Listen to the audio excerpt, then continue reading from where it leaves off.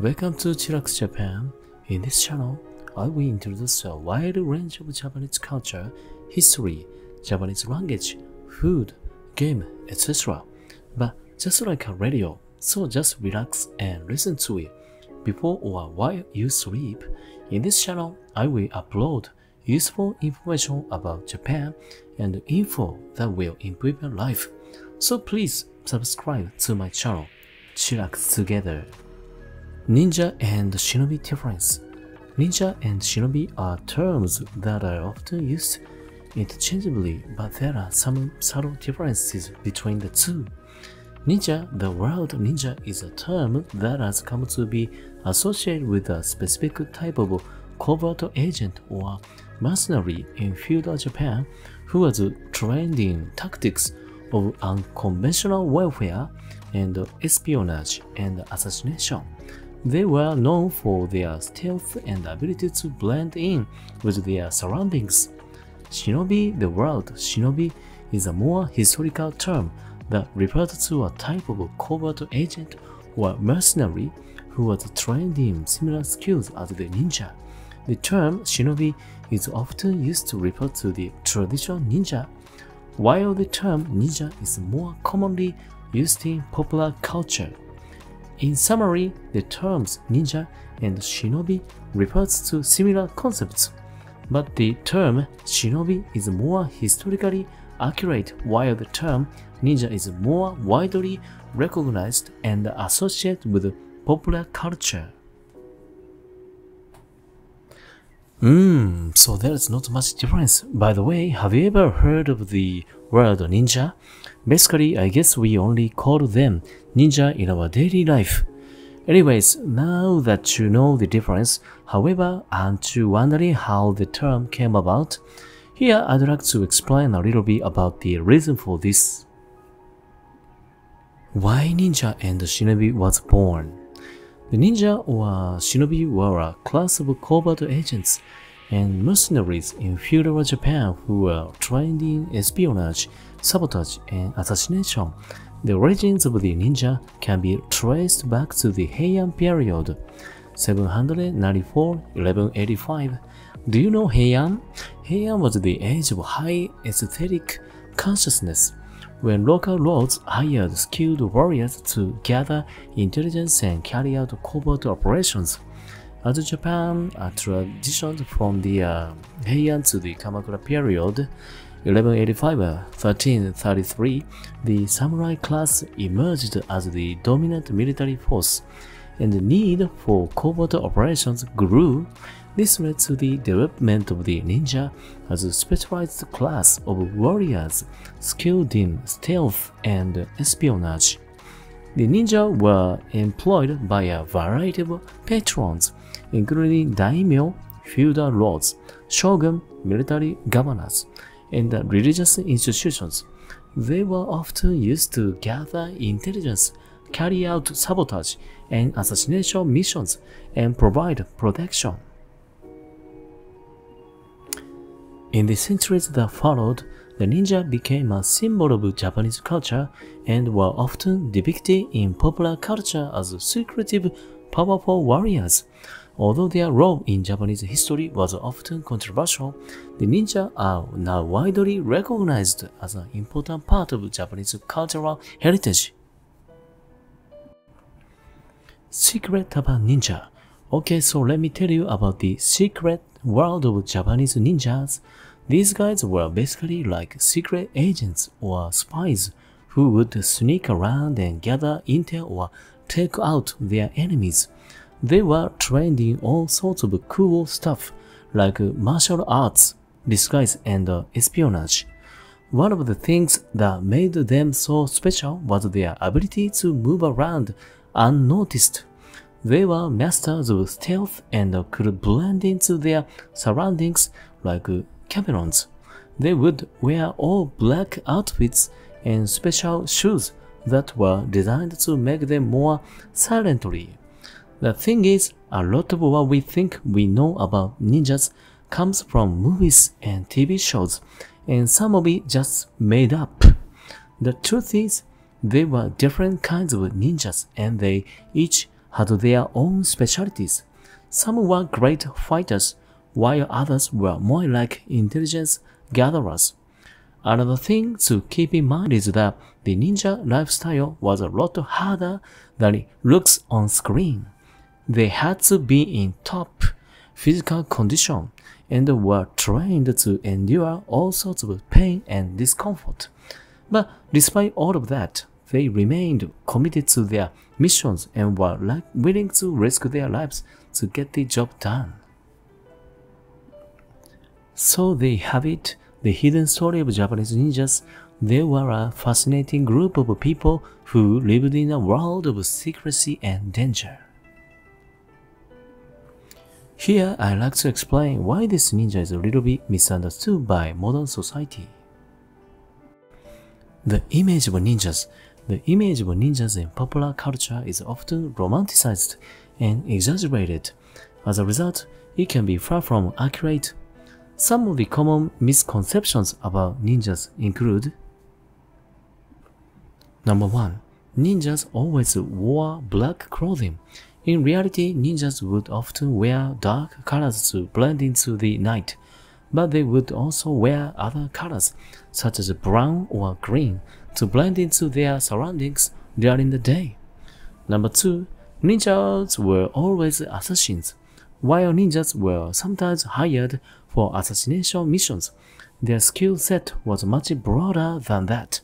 They were also trained in espionage, sabotage, and guerrilla warfare, and they were often used for these purposes instead of or in addition to assassination. Number 3. Ninjas had supernatural powers. The idea of ninjas having supernatural powers, such as the ability to turn invisible, is a popular one in popular culture, but it's not based in fact. Ninjas relied on their skills and training to carry out their missions, not on any magical abilities. And number 4, ninjas were always solitary figures. While ninjas were often associated with the concept of the lone warrior, they often worked in groups and had a strong sense of community and camaraderie with their fellow ninjas. These misconceptions about ninjas have contributed to a distorted and inaccurate image of ninjas in popular culture. While ninjas are often depicted as cool and mysterious characters in movies, television shows, and video games, the reality of their lives and their abilities was much more complex and nuanced. Why ninja is so attractive? Hey, the ninja are pretty cool, right? There are a few reasons why people are drawn to them. First off, their stealthy and sneaky tactics make them seem super mysterious and alluring. Who wouldn't want to be a master of disguise and able to slip in and out of places undetected? Second, their reputation as expert assassins and warriors add to their allure. People are drawn to the idea of a skilled fighter who can take down their enemies with precision and grace. Third, the ninja have been romanticized in pop culture through movies, TV shows, video games, and often other media. This has only added to their mystique and made them even more fascinating to people. And finally, the ninja's connection to Japanese culture and history is appealing to many.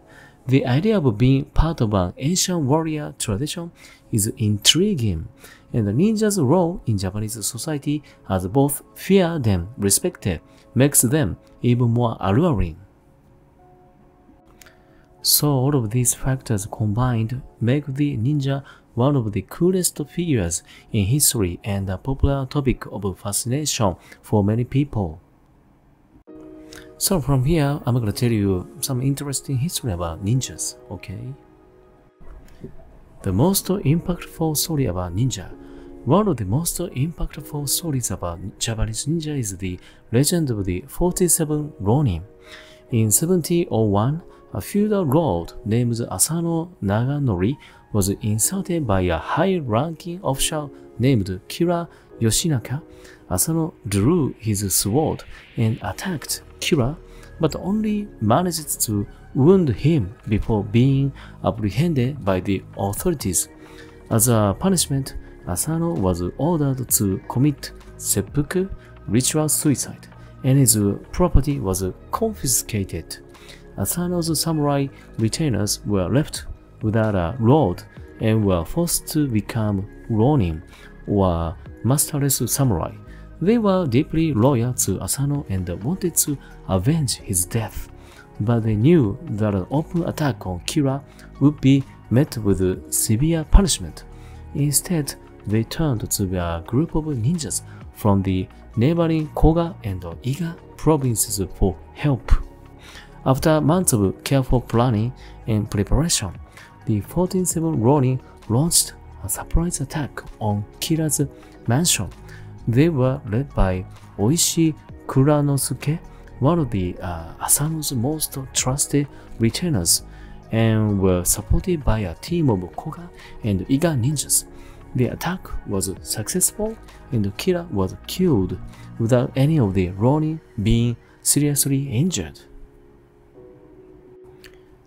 The Ronin then turned themselves into the authorities and were ordered to commit seppuku as a punishment for their crime. However, their active loyalty and vengeance had captured the imagination of the Japanese people, and they were celebrated as heroes. The story of the 47 Ronin has been retold in various forms, including plays, books, and movies, and it has become a symbol of the samurai code of honor and loyalty. It is a testament to the enduring fascination with the world of Japanese ninjas and their place in Japanese history and culture. The most impactful story about ninja number 2, Hattori Hanzo, is a legendary figure in the world of Japanese ninjas, and his story is steeped in mystery and intrigue. Hanzo was a samurai who lived during the Sengoku period of Japanese history. He is believed to have been a member of the Iga ninja clan, which was known for its highly skilled warriors and resistance against the powerful Oda clan.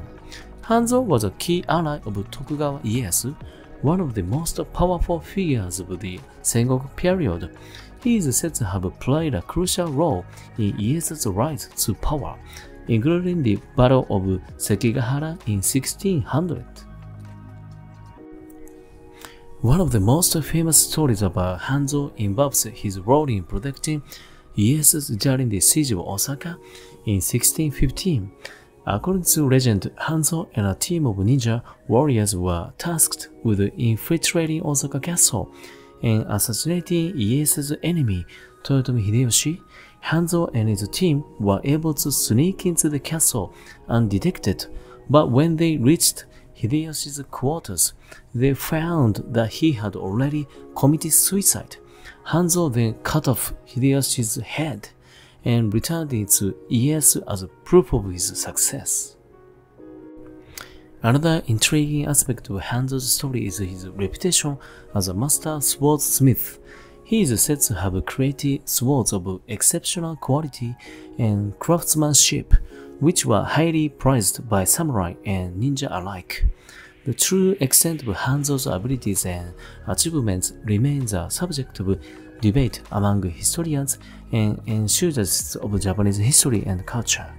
Some view him as a larger-than-life hero and a symbol of the ninja's resourcefulness and bravery, while others believed that he has been mythologized over the years and that many of the stories about him are exaggerated or fictional. Regardless of the truth behind the legend, Hattori Hanzo remains a fascinating and energetic figure whose story continues to capture the imagination of the people around the world. This is great, isn't it? I think it was a Japanese NES game of anime. It was called Hattori-kun. The most impactful story about ninja number 3. It's difficult to say what the most emotional story in ninja history might be, as much of the history surrounding ninja and their actions has been lost over time or deliberately shrouded in secrecy. However, here is a story that might interest you. There's a story about a ninja named Mochizuki Chiyome, who lived during the Sengoku period in Japan, 16th century. She was known for her beauty and intelligence. It was married to high-ranking samurai. However, after her husband died, Chiyome found herself in a difficult situation. Women at the time were often seen as property with little agency or power, and she faced the possibility of being married off to someone else she didn't know or love. Chiyome saw an opportunity to use her skills and resources to help other women in similar situations. She used her wealth and connections to create a secret network of female ninja who were trained in self-defense and espionage. These women were sent on missions to gather intelligence, protect their families and communities, help other women who were in need. Chiyome's ninja were known for their bravery and their dedication to their cause, and they helped to empower women at a time when they were often seen as weaker and less important than men. While the story is not necessarily well documented or verifiable, it's still an interesting and inspiring tale that shows how one woman used her skills and their resources to make a difference in the lives of the others. Whether it's the most emotional story in ninja history is up for interpretation, but it certainly is a powerful one.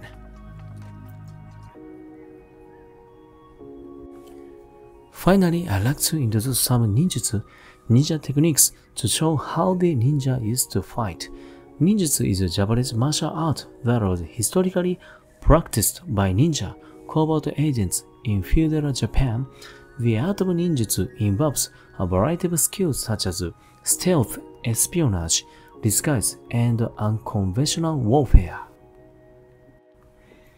Ninjutsu is often associated with practices like stealthily infiltrating enemy territory, gathering intelligence, and carrying out sabotage or assassination missions. The ninjas were also skilled in a wide range of weapons such as throwing stars, shuriken, knives, and nunchaku. In modern times, ninjutsu has evolved into a sport and a system of self-defense.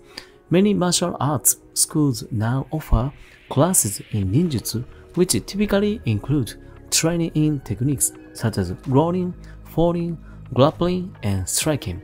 Some schools also incorporate elements of traditional Japanese weapons training into their curriculum. It's important to note that while ninjutsu has a rich history and cultural significance, it should only be practiced under the guidance of a qualified instructor in a safe and uncontrolled environment. About dangerous ninjutsu. Ninjutsu is a martial art that encompasses various techniques and skills, including espionage, infiltrating, disguise, assassination, and hand-to-hand combat. One ninjutsu technique that is often considered particularly dangerous is Koppo Jutsu, which is a system of bone-breaking techniques that aims to incapacitate or kill an opponent quickly and efficiently. Koppo Jutsu techniques involve striking or manipulating pressure points, joints, and other vulnerable areas of the body, causing immense pain and dislocation or even fractures.